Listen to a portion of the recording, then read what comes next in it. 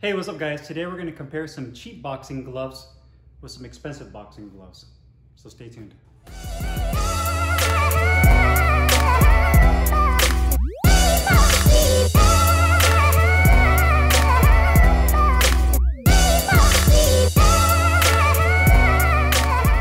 Hey, what's up guys? Carlo here, and today's video I'm going to compare some cheap gloves like these Everlast Elite Pro Style gloves with some more expensive ones like these Reyes and these John Gollan gloves. Now, to start off with these Everlast Elites, these are pretty common. You can find in sporting goods, department stores, Target, Walmart, Dick's Sporting Goods, Big Five, at least here locally in the States. They're synthetic leather with a mesh palm.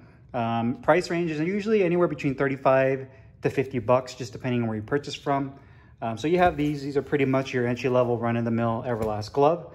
Then we have Cleto Reyes, which pretty much needs no introduction, full genuine leather construction, made in Mexico. These are the WBC edition. The only difference is just the colorway.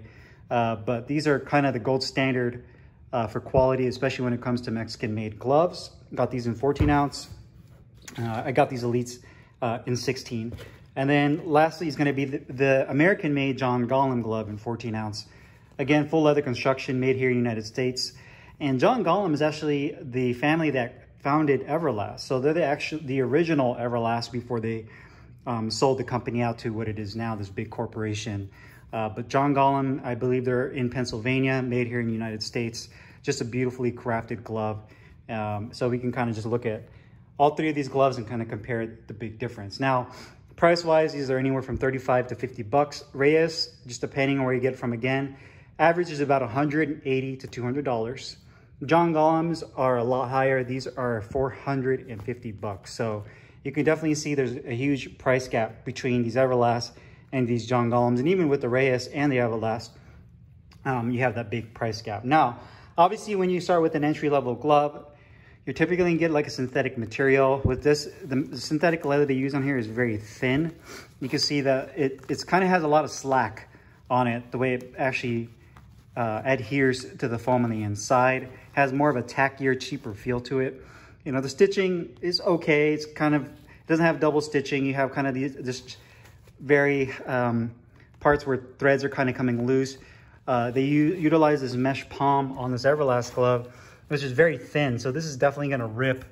Once you start using this a lot for heavier use, you can actually see my fingers right through it. Typically the seams on these entry-level gloves is where you're going to start seeing a lot of tearing. Grip bar feels pretty generic. It doesn't feel dense at all. It feels pretty flimsy. You can just see the flimsiness of it and the material, how much slack you can grab right there. You have a attached thumb that uses just a piece of nylon. And the foam consistency, they use layered foam in here, but it's definitely cheaper, and you can feel like little bumps and divots in the foam. Like, I don't know if you can see it, but when I rub my thumb right here, you can actually feel just kind of the inconsistencies of me using this glove.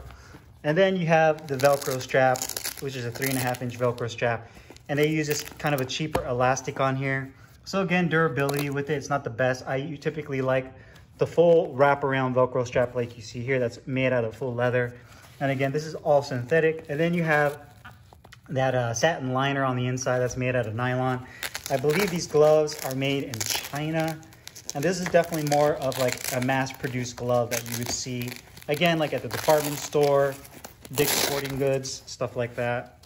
The elastic piece right there in the middle. And then you have the weight tag in there. Let me just see if I can find where these are actually made.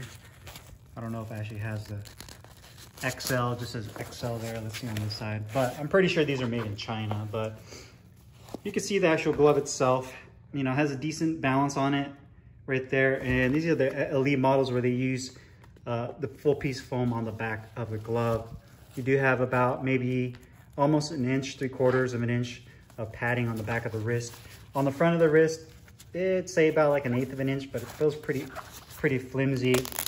And when you slide your hand in here, it just feels, it has good ergonomics to it, a pretty deep finger pocket, but you can feel the stitching on the inside of the gloves. And the liner is super baggy. So I'm not a really big fan of that. You can see you can open and close your hand relatively well, but the biggest issue here is going to be durability. It's going to end up ripping the more I use this, especially this palm where you can actually see my hand go through there. And then the inconsistency with the foam padding. So you kind of get what you pay for with that. I don't feel like I get the best support with this Velcro strap because you're not getting the full wraparound with that. Next up, you're gonna have the Reyes gloves. Again, you can see full leather construction. No issues with extra slack between the leather and the latex foam they use in here, which is a high quality latex. One piece, so you can see there's no seam on here. Same thing with this here on the Everlast, but there's no seam on here.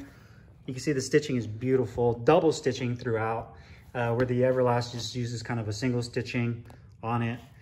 You can see here, this is double stitching, ventilated holes. Here's a little bit of threading right there on the fingertip. But overall looks really good. The leather's tucked in nicely. Full leather attached thumb. Stitching on the side looks good. You can see where they reinforce it.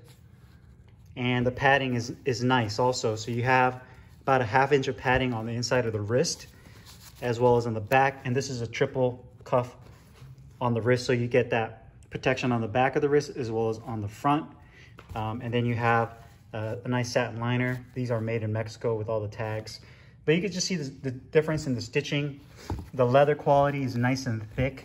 You can see the grain of the leather. Everything is nice and tight. The grip bar is really good too. Nice and thick and dense. It doesn't flip-flop around. The logos look great. The patch on the back looks really nice, high quality. The hinge point looks really good. So you can just see the quality between this and like the Everlast. It just feels a lot cheaper. Single stitching. It just doesn't feel like an expensive glove at all. And again, you get what you pay for. Now the John Gollum gloves, again, these are another step up. About a $450 glove. I took the laces, these were a hybrid version, but I took the laces out, that way you can see it better. But you can see again, just the quality of the leather on here. It reminds me of like a high quality handbag. Double stitching, welted seams for durability, nice grip bar, ventilated holes. And you can see the extra care they put into this glove, or they add stitching to really reinforce it. Attached thumb with leather. And the foam they use in here is really nice, high quality. You can see when you push down on the knuckle area, it has a medium density to it. Good for sparring and bag work, but you can see no imperfections with the actual foam. The leather feels nice, beautiful leather. You know, the Velcro strap is really nice as well. Here's the seams on the side. And you can even see the piping, just the John Gollum made in USA. And this one you do have kind of more of a soft canvas liner. The Reyes again uses more of that satin liner. So you can see the Reyes and the John Gollum are just steps above, levels above the entry-level Everlast. And obviously it's not a fair comparison, but for the sake of just showing you these two expensive gloves compared to a cheaper one, this is typically what you're getting when you pay a higher price or a premium price. You're getting a more premium product for the most part. That for the most part, the craftsmanship is a lot better. You're not getting something that's mass produced. So this is handcrafted by artisans here in the United States and in Mexico. Actually, this is a single man show. So one person making these gloves custom. And then you have a smaller factory in Mexico making Reyes. So you're getting much better quality control. And somebody that's been doing this for a very long time, that's taken their time really building this glove out. So when you're paying a higher price, that's essentially what you're paying for, is the labor and the attention to detail. And obviously the quality of the materials is also better when you're going up this level. Where with these are just kind of churned out, pushed out the door, and obviously are much cheaper. Now, would I recommend these cheaper gloves?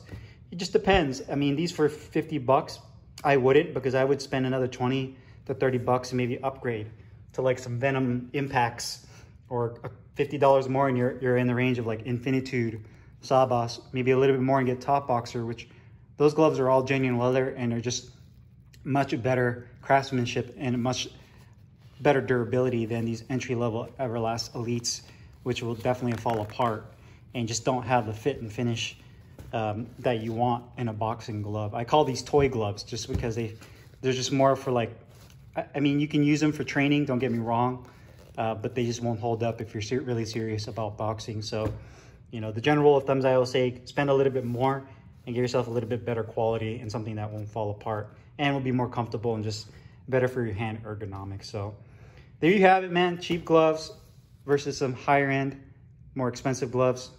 That way you guys can kind of just see the difference in the quality between these three. and kind of get an idea if you're starting off in boxing, maybe you're looking at getting some new gloves, what you're really getting yourself into. So if you guys have any questions or comments, make sure you guys leave them down below in the comments box. I'll put the link in the description box and where you can find all 3 of these gloves. I'll see you guys next time. Thanks for watching.